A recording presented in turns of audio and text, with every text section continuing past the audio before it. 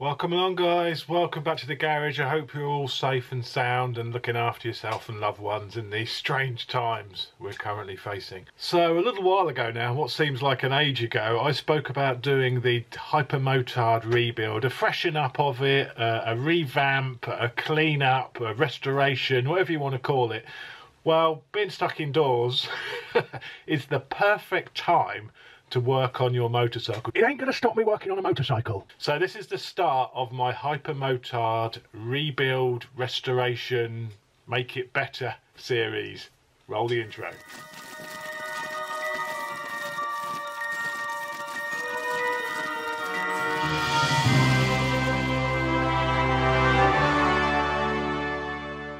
Okay, so before we start taking things apart, let's just have a little quick walk around of the actual bike and show you the things I want to concentrate on, what the objectives are from this rebuild.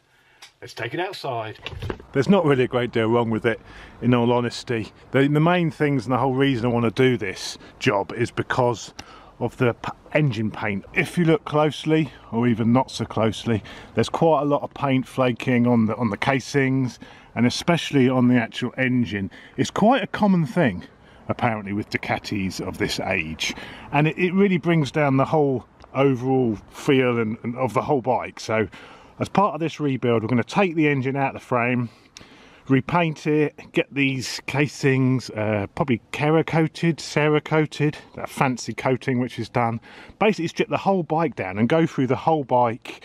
Anything which is a little bit tatty, I mean there's some of the bolts and stuff are a little bit tatty, so go through the whole bike, refresh everything. The paint's starting to flake a little bit on the Olin spring, so I may get their suspension sent off to be refreshed. You can see on the heads here that it's looking a little bit tired. It's not too bad on the heads. And this side of the engine isn't quite as bad again. You can see the paint again missing on the rear part of the engine here. The casings this side aren't too bad, but we'll get all those redone as well. But just get the whole thing looking beautiful again, even more beautiful. The actual bodywork is in really good condition. The frame's in really good condition. The subframe's in really good condition. But I want to take it all down, see what I find underneath the seat, you know, underneath the tank. What's the overall condition of the bike going to be like? What can I do to improve it? This is the aims we have here. My bike has got the steering damper, the optional Ducati steering damper, which is quite nice, the performance parts.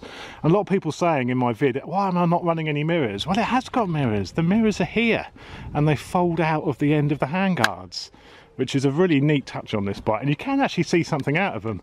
They've got some movement here. You adjust that and you can loosen it and that moves. I've actually broken I've broken this side, leaning the bike against the wall. It was cracked anyway and I'd glued it. So I'm probably going to replace these with carbon. Keep the same guards, but a carbon piece. Probably get a carbon piece for the tank cover here as well. Maybe even a nice seat cover, because one thing about these bikes, they've got a very, very comfortable seat, but it doesn't look the sexiest. So see if I can get some sort of custom seat cover done. Probably change the gearing slightly. It's quite tall geared. It will do like 130, no problem at all. And you don't need that, doesn't need to be that high geared. So I'm probably going to look at the gearing, change that, new chain of sprockets, new tyres. Currently running mismatched tyres, which I hate the feel of. I actually had a massive moment on the front end on this. So I definitely want to change the tyres. Tail tidy is huge on these as well. I don't know what can be done with the tail tidy because you've got to think about the exhaust, perhaps some different indicators, go LED on the indicators. It's got the full Termi on it. I may cut it down, it's quite long. I may just take a couple of inches out of it just to bring it in a little bit. Take off the rear foot pegs, get the whole exhaust system polished probably as well. As you can see, quite a lot of plans for this bike, but just where does the project take me? I mean, we could be indoors for the next 3 months. So we're going to have plenty of time to do this. So if anyone's got any suggestions of stuff I should be looking at buying, mods to make, upgrades to make, even reliability type upgrades as well, stuff to change which is recommended, electrical changes, wiring changes, airbox changes, upgrades, I'm interested to hear all of it. Brembos up front, carbon pieces. This is the S version, so you get a few carbon bits standard on this, but this is completely stock. I want to fit a quick shifter of some description, probably the Heeltech quick shifter, because the gear linkage is so short you actually won't get a Translogic one on there. It's too short a gear linkage to fit the Translogic switch, so it's probably the Heeltech quick shifter as well. Maybe they're also the Heeltech gear indicator. Oh, I've got plans. I've got plans. One thing I did notice with this bike, and I was a little bit worried when I got this, it had a lot of milk in the display here, and if it had been a water cooled bike I would have been worried that the head gasket is gone, but because it's air cooled I thought, well, there can't be any water in the engine, and it was just from condensation. This bike's only got 5,500 miles on it, and I think the previous owner had just started it in the garage and sort of turned it off and never warmed it up properly, which causes a big issue with bikes if you're storing it. If you're just running them up at home, you know, say you're starting it every week and it's not actually riding it, you get a lot of condensation build up in the engine, and all of the sludge was just related to that type of starting and turning off without running it. I went for a good run and actually sort of dissolved all of that sludge, but that's now mixed in with the oil. So as part of this, obviously I'm going to do a full oil change, check all the valve clearances. I'm probably going to end up having to change the belts because I'm going to paint the engine. I'm not stripping the engine down completely. I'm going to take the casings off, get them cerakoted, but I'm just going to sand down and paint the main body of the engine. I'm not stripping the whole engine down and separating crankcases and stuff. I'm not going quite that far, but when it's done, it should look bloody lovely. But this is just a video record of how it looks before I start. Okay, so what we'd do before I start, I'm going to drain the oil on the bike, because once the engine's out I need to be able to drain the oil. I don't want to drain the oil. Oh yeah, because I'm going to be taking the casings off the bike. I'm obviously going to have drain the oil from it, so I'm going to do it now while the engine's in the bike. Obviously I want to warm the bike up a little bit before I drain the oil anyway, so let's start it up, warm it up and drop that oil out.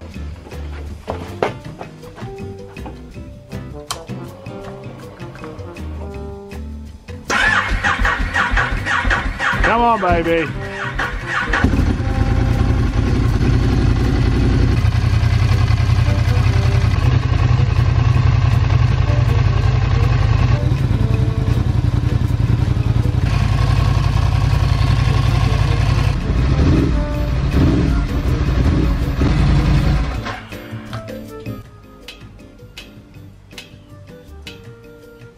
Well, that's it, that's the bike warm. That's probably the last time that bike's going to be started for a few months now until we're done.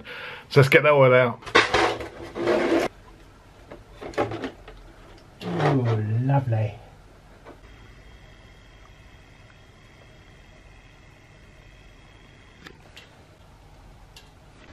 Looking at the drain plug, it's got a magnet on the end. It's actually pretty good. There's not really any metal filaments on the magnet.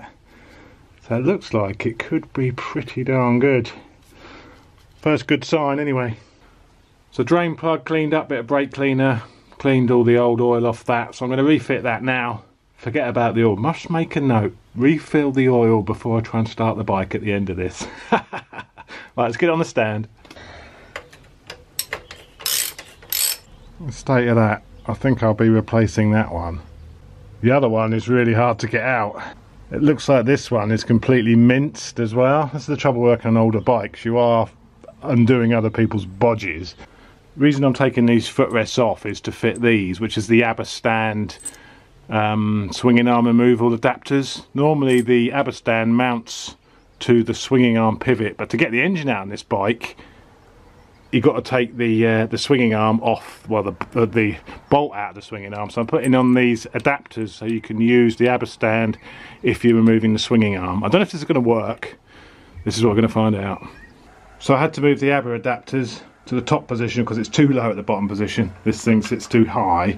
But I just thought with that is more or less over the line with the central swinging arm pivot bolt. So I'm not going to be able to actually pull that shaft out to remove the swinging arm when it's on the stand anyway. So I think I'm really going to have to buy myself a set of paddock stands, well, a rear paddock stand at least, to support the back of the bike. It makes it really difficult now. I think I'm just going to start stripping everything off, get as much weight off the bike as possible. I've also, while the bike was on the ground, I've loosened the rear wheel nut. So I can take the rear wheel off now, because that's a huge, I think it's 46mm. Took two of us to try and get that undone. So if I'm never going to do that while it's on the stand, so I've loosened the back wheel to get the back wheel out. With the bar, with the Aberstand stands on, that's not going to slide out. So I'm not going to be able to remove the swinging arm spindle with the bike on the ABBA stand. And also this anyway, this whole mechanism here, this whole footrest is attached to the bottom of the engine anyway. So if the stand's holding it up with this footrest, I can't remove the engine because it's been supported by the engine. So I'm going to have to rethink how I'm going to jack the bike up to be able to remove the engine. I'm a noob at this. I may need some advice here, guys.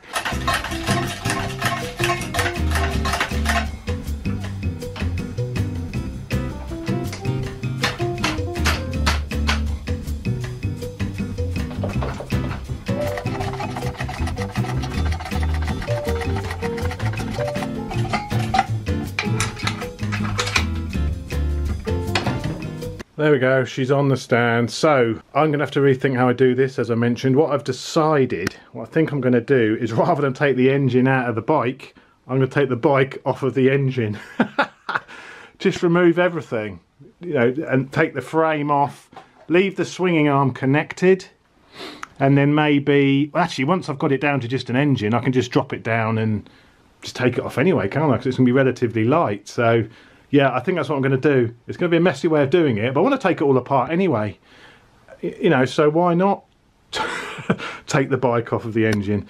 So what I'm going to do, I'm going to leave this episode here because of part of my being bored during the lockdown. I've ordered some new garage floor paint, some epoxy resin floor paint. So I'm going to do that before I start removing everything off this, so I've got some room, because everything's going to come out of the garage to clear the floor, to paint the floor. So let's leave this here until I get my floor painted. I've also gone for some fancy LED lights around the bottom here, so please somebody kill my internet connection before I spend all of my money on shite. But yeah, so the garage is getting a bit of an overhaul. We'll be back to this bike once the garage floor is painted, hopefully only a week or so. But leave comments, leave suggestions on things you think I should do. I'm not a mechanic, I'm just a do-it-all Charlie, or have a go Charlie even. So I'm no expert here, so I'm going to need some help. And this is what's going to be the beauty of this. It's going to be a bit of a two-way thing. I know it's YouTube, you're watching the video, but your comments are going to help me to get through this project, because I don't really know what I'm doing. So all you Ducati experts, all you mechanics out there, all you people who've done this sort of thing before, let me know the best way to tackle this. But I think my plan to remove the bike from the engine is probably the right way to go here. Let me know what you think, guys. Thanks for your help in advance. Thank you.